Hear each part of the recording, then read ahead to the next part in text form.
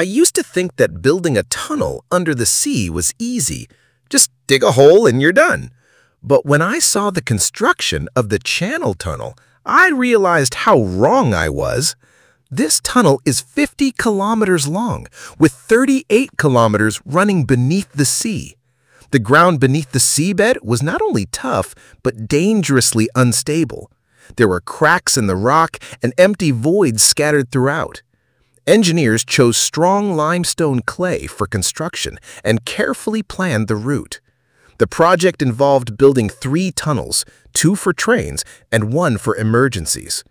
For the main excavation, a massive tunnel boring machine was used. It had rotating blades at the front and a system in the middle to maintain pressure. As the machine advanced, pre-made segments were installed to reinforce the tunnel. To keep seawater out, engineers used a technique called the slurry shield.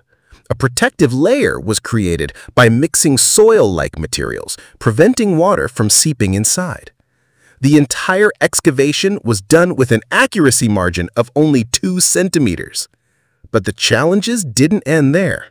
Once the tunnel was complete, the speed of trains created intense air pressure, and the machinery generated extreme heat. To solve this, special cooling systems were installed to keep the temperature under control, ensuring both safety and efficiency.